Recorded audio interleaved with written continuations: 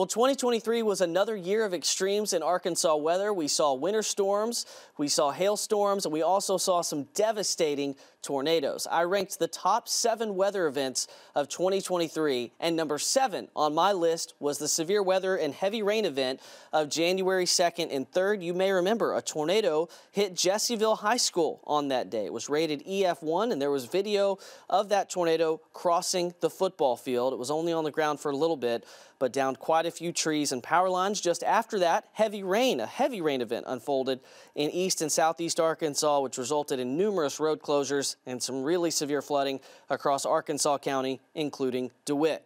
Up next is number 6, the ice storm of January 30th and February 3rd. We found ourselves in the middle of an active stretch of winter weather, and it was just an icy mess. A lot of sleet across north and central Arkansas. Icy travel was common into February 2nd, and between the 1st and 2nd, we saw an ice storm unfold across South Arkansas. Little Rock recorded a ½ inch of ice, but totals were over ½ inch in the southern part of the state across Dallas County, down towards Star City, Pine Bluff, and into southwest Arkansas. This resulted in numerous trees and power lines being down, and over 80,000 people lost power during that ice storm that unfolded in the early part of February. Number 5, it's another winter weather event, the big snowstorm on January 24th and 25th. You may remember central Arkansas mostly missed out on this event, but North Arkansas came up big. Mount Magazine received over 16 inches of snow, and a large part of North Arkansas saw 8 to 12 inches of snow. Travel became extremely difficult, with Highway 65 becoming nearly impassable for a time. That snowstorm wrapped up early on the 25th, and the weight of the snow caused over 100,000 customers to lose power in North Arkansas. Number 4 is the widespread storms of June 17th and 18th. June was an exceptionally active month for severe weather. On the 17th and 18th, we had several areas of damaging winds with over 100,000 without power. We also had a couple of rare, strong tornadoes. One EF2 tornado tracked through Logan County, doing quite a bit of damage, and another one tracked through Union County. We had not had 2 EF2 tornadoes in June on the same day since 1979. Number 3, staying in June, the destructive hailstorms of June 11th through 14th.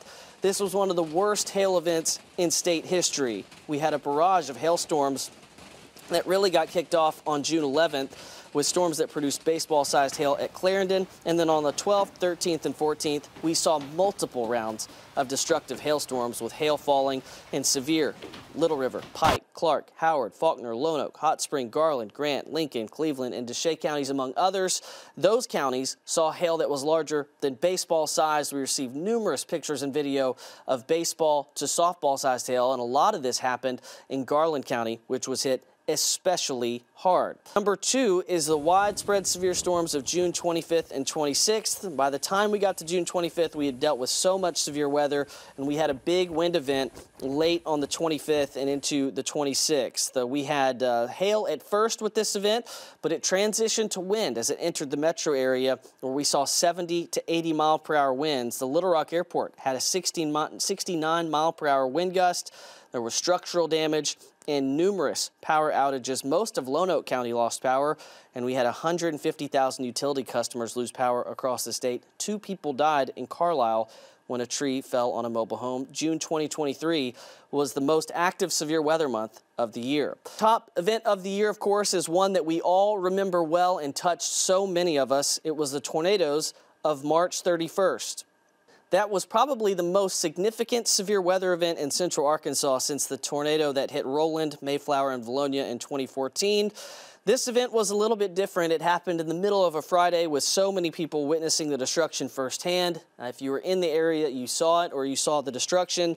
The tornado began in West Little Rock. It strengthened into an EF3 with winds of 165 miles per hour and was on the ground for 34.4 miles, tracking through North Little Rock, Jacksonville, Sherwood, and ending up just south of Cabot. This tornado was the highest rated tornado in the Little Rock city limits since 1999. Only 1 fatality happened in North Little Rock, and it's a miracle that we didn't have more fatalities with this tornado crossing busy roadways like I-430 I-40 and 67. 54 people were injured. Now, this wasn't the only tornado of the day. Another tornado was on the ground for 73 miles in East Arkansas and devastated wind, where 4 people died. It's interesting to note that with that tornado, students were dismissed hours before a tornado hit the high school. Over 2,700 structures were impacted in central Arkansas, and over 60,000 lost power during that event. Of course, in 2023, we had several events that we never want to have again. Number one being that tornado that hit central and East Arkansas. I want to thank each and every one of you for coming to the Channel 7 weather team for your weather information.